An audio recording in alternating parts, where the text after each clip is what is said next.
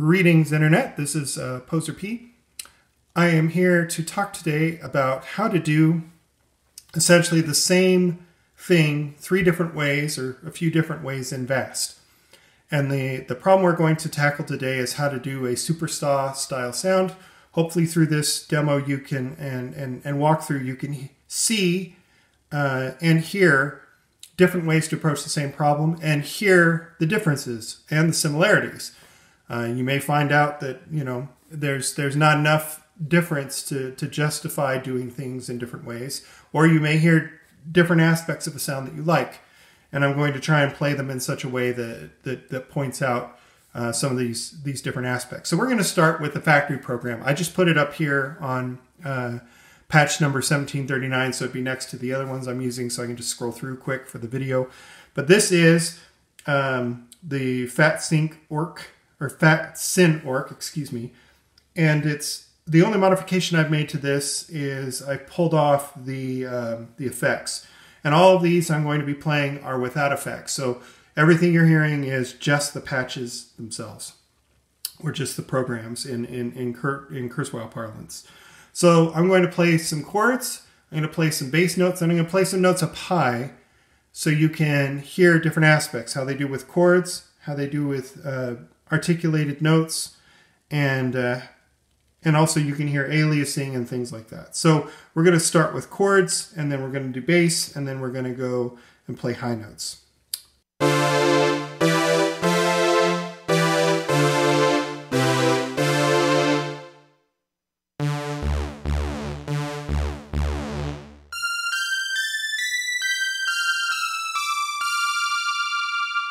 Okay, so that's the FAT-SYN orc, straight out of the box without any effects. So I have made a slightly different version.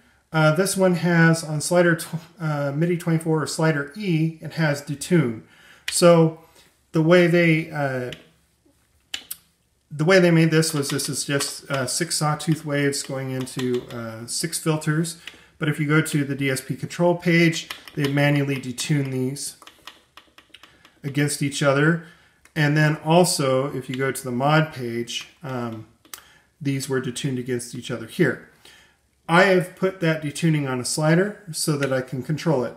And I've set this one up already with a bit of detuning, and this is what it sounds like. Chords, bass, and then high notes.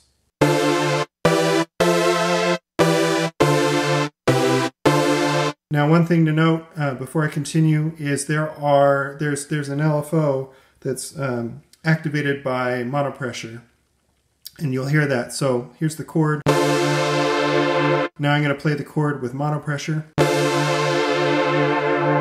So if you hear that, that's what that is. Okay, let's go back to doing it. So we'll do chords, bass notes, high notes.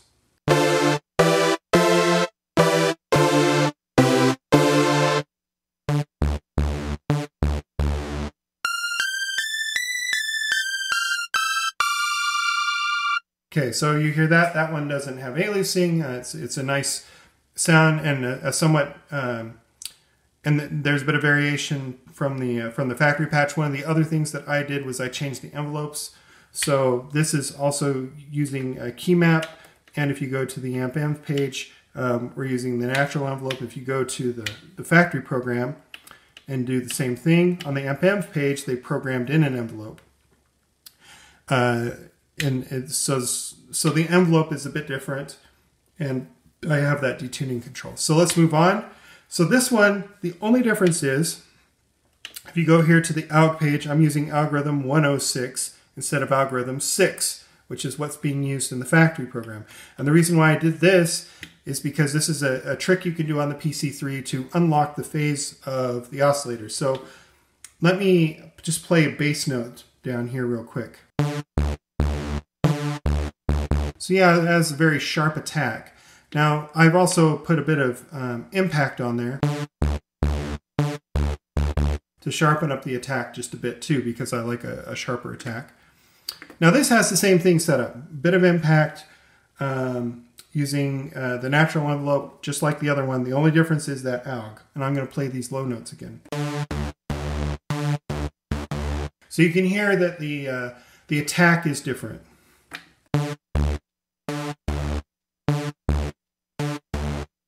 Okay, and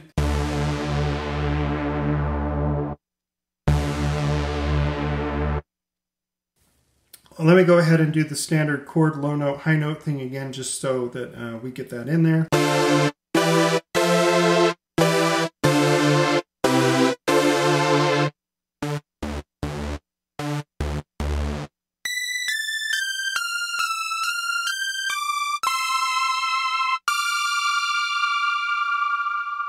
Okay, now I've made another modification to the factory program.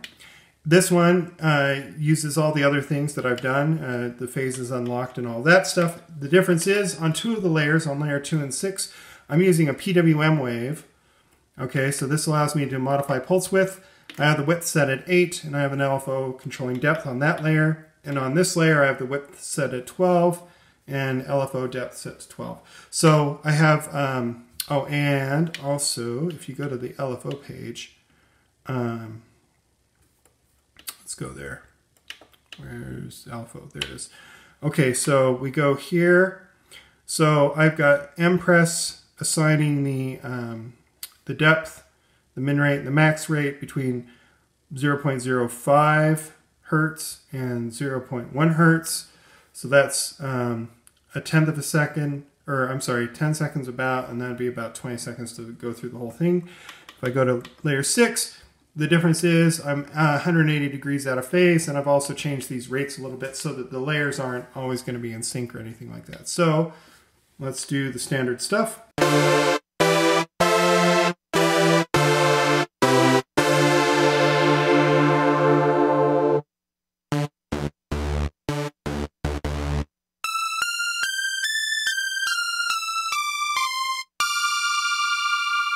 No aliasing. You can hear how that sounds in the higher octaves and how it sounds in the bass. Okay, so let me go on to one of my programs. So this is NXT Supersaw.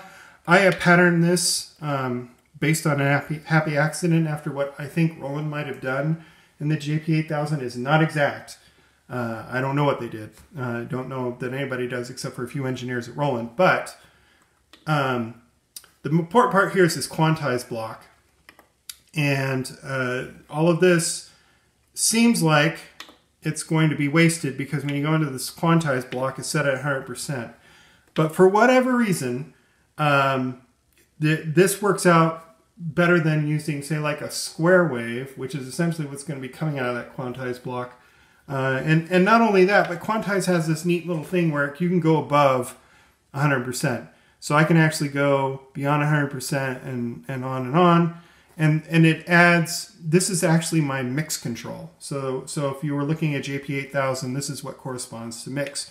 And this is what this sounds like.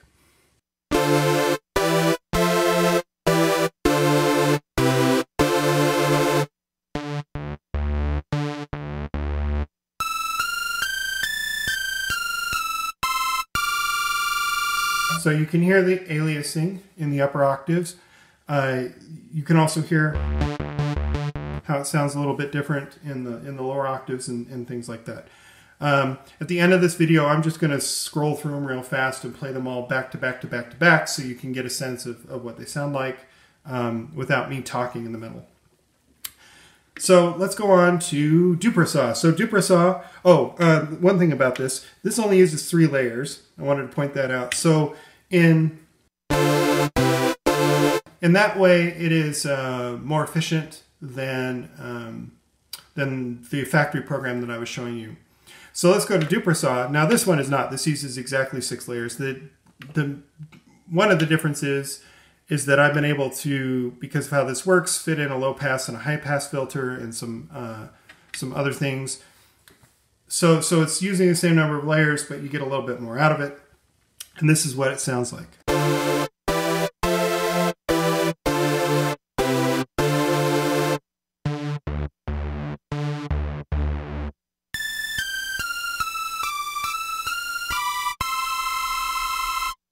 So again, we've got the aliasing in the upper octaves, and you can hear, I believe, some of the tonal differences. So the final way that we've approached this is using the actual Supersaw block that is built in here. So if I go to the out page. There's Supersaw. So this is a vast block, and then we're just going into the filters. So this is very similar to this guy, except the main difference is we're just using, you know, the built-in stuff. So this is what that sounds like.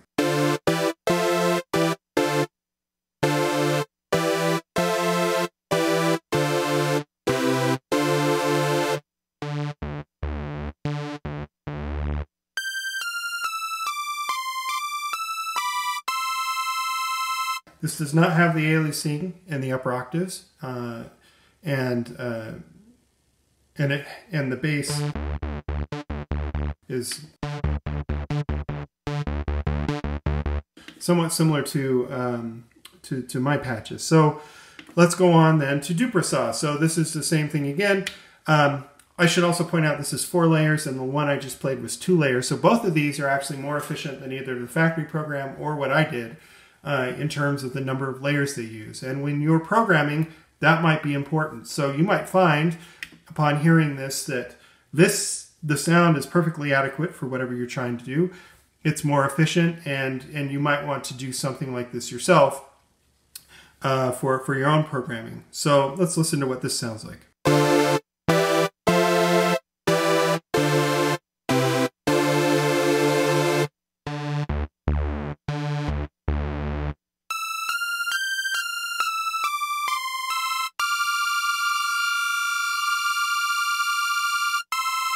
Okay, now I have a bit of detuning on Aftertouch. I was kind of leaning into the keys there a bit, and so you heard it. So these are a few different ways that you could approach this problem. I could probably come up with others and variations and things like that. One of the things I talked about when I was having this discussion was using noise to kind of fill out the sound a little bit. I personally like that. I'm not going to demonstrate it here just because I haven't had time to set that up on all these and show that variation, and that would double the length of the video, and I don't want to do that. So, but there are lots of other things that you can do. You can add a little bit of distortion. You can add a little bit of noise. You can throw in other things to twist all of these ways of doing this around a bit and to make them suitable for your needs.